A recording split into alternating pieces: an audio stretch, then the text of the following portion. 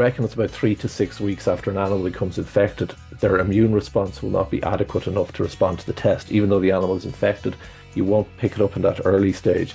So you have different things happening that kind of frustrate the test. Around calving, let's say, both in beef and dairy animals, the animal's going through a big change in terms of hormones. It's having to calve, it's stressful. Sometimes they're being introduced into other, new groups of animals, and they're having to produce milk as well. So all of that is physiological stress, and that can reduce the immune response. So, these are the type of animals that you don't pick up on the test then. Hello and welcome to The Beef Edge, the Teagasc beef podcast, for all your latest news, information and advice for Irish beef farmers. I'm Catherine Egan, and on this week's joint episode with The Dairy Edge, I'm joined with host James Dunne and dairy specialist and Superintending Veterinary Inspector at the Department of Agriculture, Food and the Marine, David Quinn, to dispel some of the myths around TB. David first gives an overview on the current TB stats around the country. If we were to look at the 12-month period going back to last April 2023, we've had about 30,000 reactors.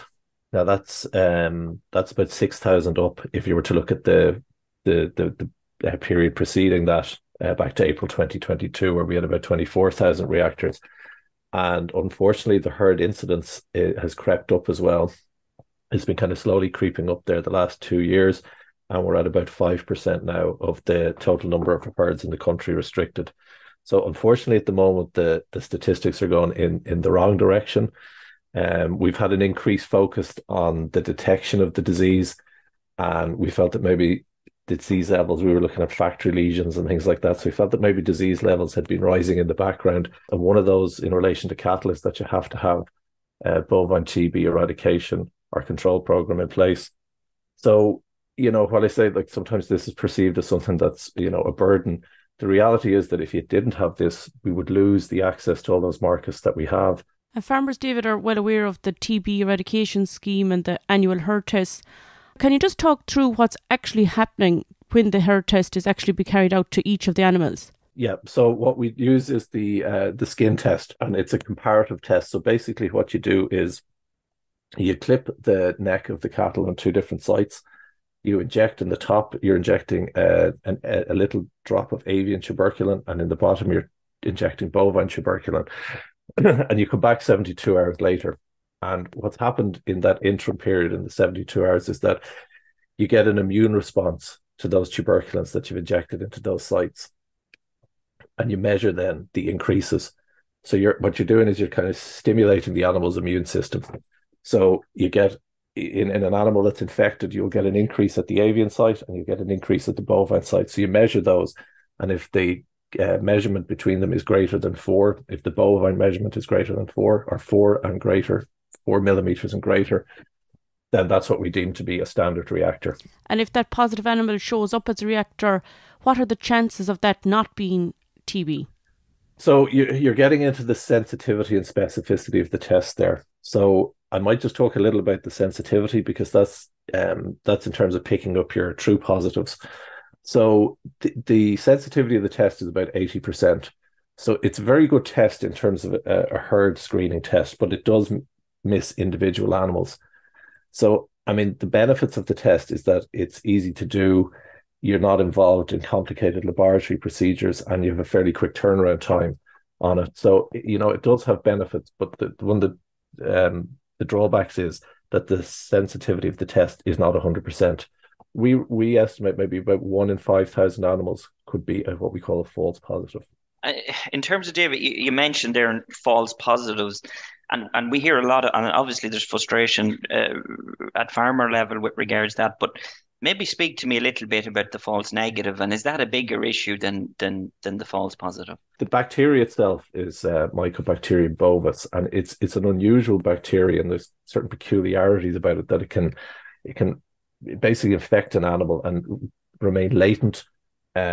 If the animal's immune system is in any way compromised, they can go undetected by the test, and also they can enter what they call like the pre-allergic phase. So we reckon it's about 3 to 6 weeks after an animal becomes infected, their immune response will not be adequate enough to respond to the test. Even though the animal is infected, you won't pick it up in that early stage. So you have different things happening that kind of frustrate the test. Around calving, let's say, both in beef and dairy animals, the animal is going through a big change in terms of hormones. It's having to calve. It's stressful. Sometimes they're being introduced into other, new groups of animals, and they're having to produce milk as well. So all of that is physiological stress, and that can reduce the immune response. So, these are the type of animals that you don't pick up on the test then. And then obviously if you miss those animals and they're left behind in the herd, that's the risk then, is that they spread and that they're shedding M. bovis into the environment, and it's been picked up by other animals then. Yeah, and maybe that's where I was coming with regards to the role of the blood test then, in terms of where you have identified a breakdown in a herd. Just to explain to our listeners, how does the blood test then work over and above the skin test? Yeah, so we have a blood test which is called the gamma interferon test. I believe it was developed in New Zealand. Now, it's a good test, but like all tests, it has positives and it has negatives. So basically what the test does is that you're looking for this cytokine, which is basically an immunological hormone or a messenger protein that's in the blood. It's produced by white blood cells in infected animals. So that's what you're actually looking for. So you take your blood sample, you send the blood sample to the lab, and at the lab then they will try and stimulate those blood samples with both avian and bovine tuberculence. And a little like the skin test there, you're measuring the difference then. So when they're exposed to or stimulated by these tuberculins, you get increases in the gamma interferon, and then you measure those increases, and it's a comparison test again. But the difficulty with the test is, while it's very good at picking out true positives, it does tend to pick out a lot of false positives. The difficulty where you do have a breakdown in a herd, no farmer wants to lose animals.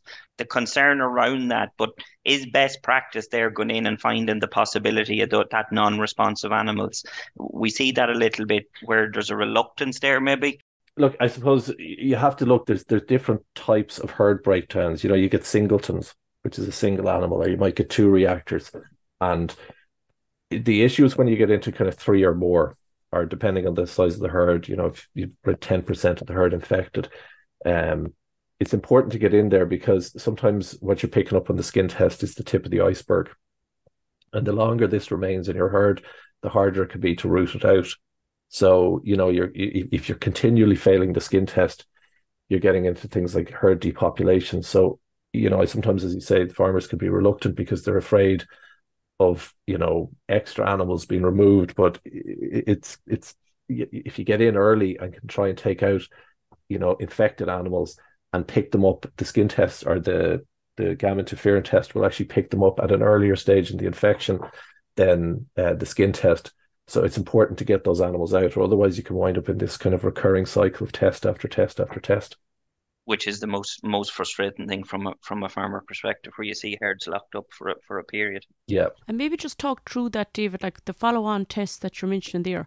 Why is the follow-up test needed 60 days after? Why is it 60 days? And why are two clear tests needed? So I think when you asked me initially about the skin test, and I spoke about how you are kind of stimulating the immune system.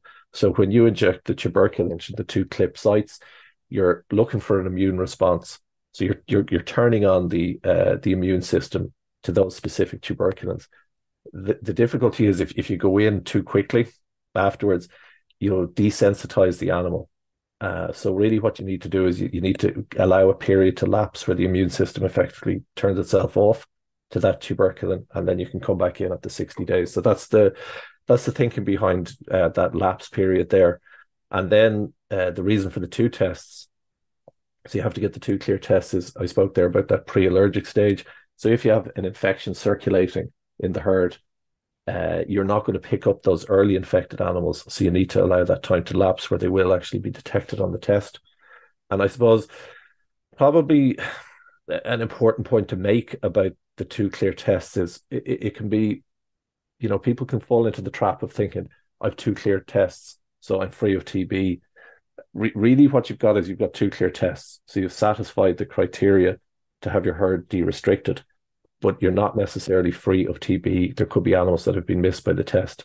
So that's why in the 3 years after your two clear tests, you're at a higher risk of breaking down than if you go beyond that 3-year period.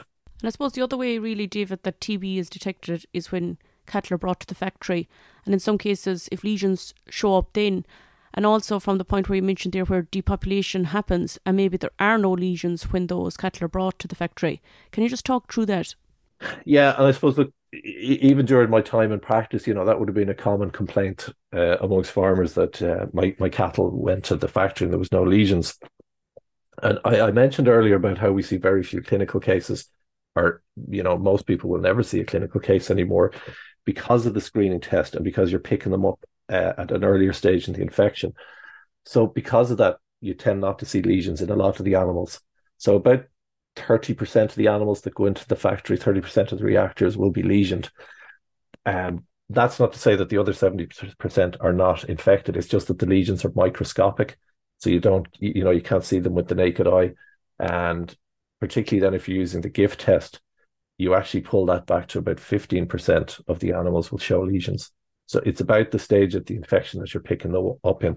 The more advanced the infection, the more lesions that you'll see. And the earlier you take the animal out, or the earlier in the infection you take the animal out, the less likely you are to see lesions there.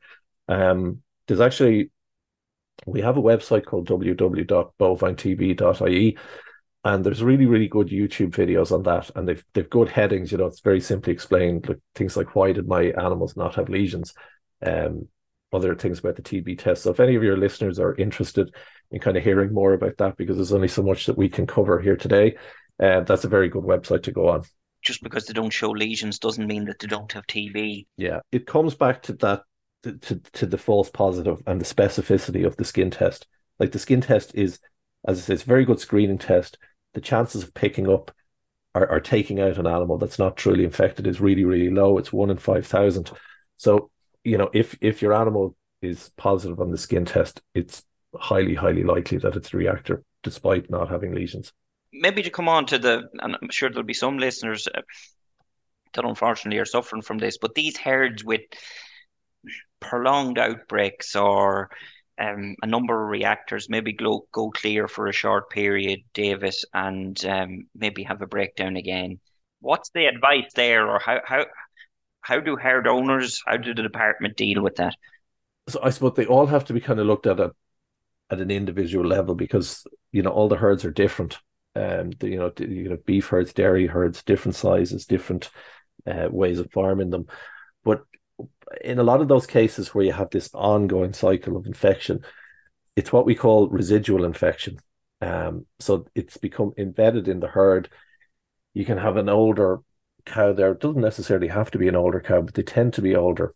And what they have is they have the infection.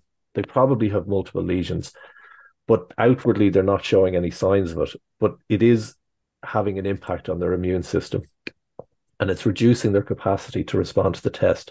But these animals can be highly infectious. So they're passing the annual herd test, or they're passing these reactor retests. That animal is passing the test, but they can be shedding infectious fomites and infectious respiratory droplets and aerosols that are being taken in and infecting other animals, and they're responding to the test. So that's how you get into that cycle of just test after test after test. So that's where you have to then think about, do we need to remove all the animals here? And if you get into scenarios where like 30% of the herd is infected, that has to become a consideration, and that goes up into 50%. So, that's a conversation that the veterinary inspector would be having with the herd owner to talk about that, and, to try and break that cycle of infection.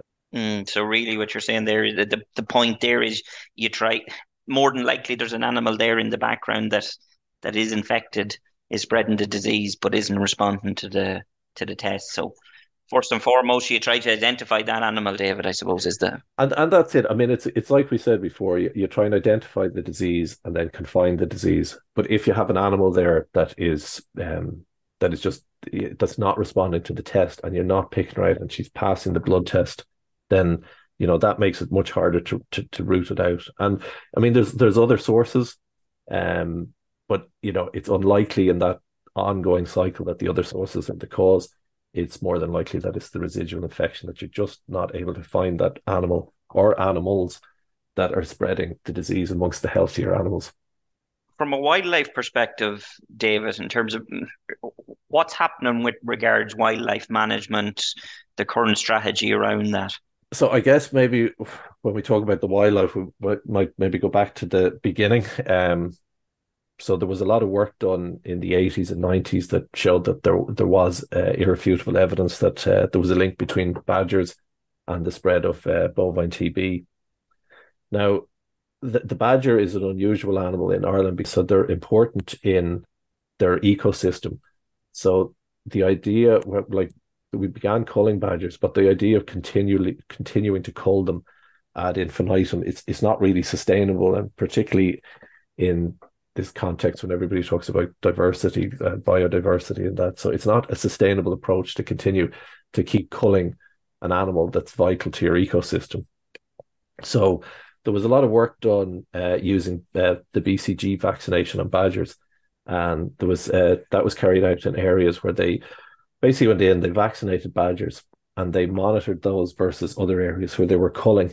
So the outcome of that was that they found that vaccinating the badgers was as effective or no less worse than culling badgers. So in 2019, they rolled out a badger vaccination program, and in the first year, I think they vaccinated about 1,900 badgers, and just 2023, the year just gone, we would have captured about 9,500 badgers to be vaccinated in the vaccine areas. So we still have vaccination and cull running side by side, because in order to prepare an area for vaccination, you have to give the vaccine a chance to work.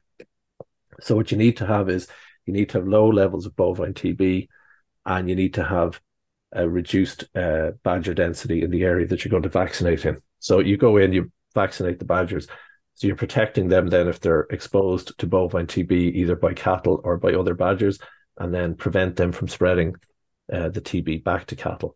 And I suppose at the very start you mentioned there, David, a 5% incidence rate that's growing year on year. Ireland's TB Eradication Scheme started in 1954, and a TB forum was set up in 2018, and a new eradication strategy was launched in 2021. Looking at the countries abroad, and they've eradicated TB, after 70 years on, are we any further along eradicating TB? But as far as I know, I think there's only 2 countries have eradicated it. I think that's Japan and Australia.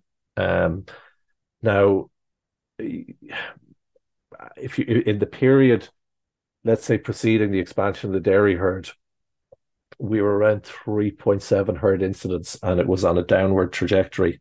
I suppose the expansion of the dairy herd has probably acted as a kind of a disruptor here.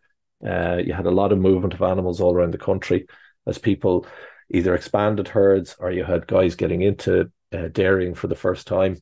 So you had a lot of movement of animals, and I think probably the increases that we're seeing now, the genesis of that was probably the expansion of the herd. So I mentioned earlier in the podcast that we had felt the background levels of the disease were rising, and that our surveillance is just catching up with it now. So unfortunately, at the moment, while they're going in the wrong way, I think I'd be optimistic that maybe we might be about to turn a corner on it. But, you know, I suppose the other way to look at it is that 95% of the herds are not locked up. And that is a positive thing. And I spoke as well about the value of the TB test, that something that we have to do, and we have to have a control program in place. Thanks very much, David. Thank you. That's all for this week's episode, and my thanks to James and David for joining me on the show. You can catch up on all other shows and interviews from the Beef Edge podcast on the Teagasc website at teagasc.ie, or you can listen on Apple and Google Podcasts as well as Spotify. Don't forget to rate, review and subscribe so you never miss a show. For all other updates from our beef programme, keep an eye on our Twitter and Facebook pages. Until next time, I'm Catherine Egan, and thanks for listening.